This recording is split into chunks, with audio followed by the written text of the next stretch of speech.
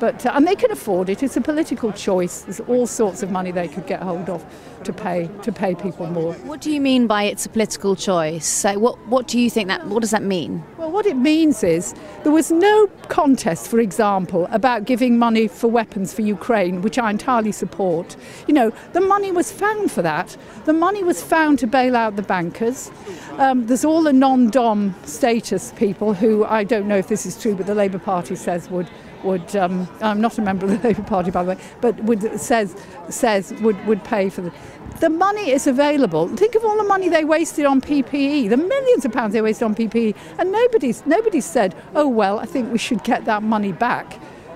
You know, there are plenty of other places they could. In the long run, we're going to have to tax people more, but we need to reform the tax system so that the people who can afford it can pay more. And also, it's not just income tax; it's wealth tax. You know, they could be taxing wealth.